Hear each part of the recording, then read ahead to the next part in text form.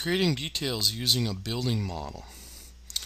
In this method, we can take an enlarged portion of our building model and create a project detail.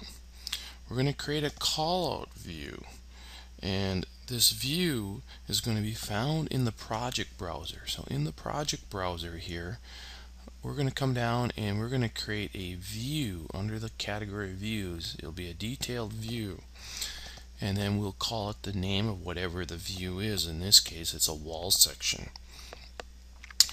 Once we create this view, then this view is in the project browser. It is a component of the view that's above it type thing. So we can delete this view, or if we delete the view above it, it'll delete the view underneath it. Once we have this view, we can add in additional lines and dimensions and annotation to this blown up and enlarged version of our existing building model elements. So in this case, we have a wall section here, and we can add in any types of information we need to make it clear to the craftspeople what we want them to do.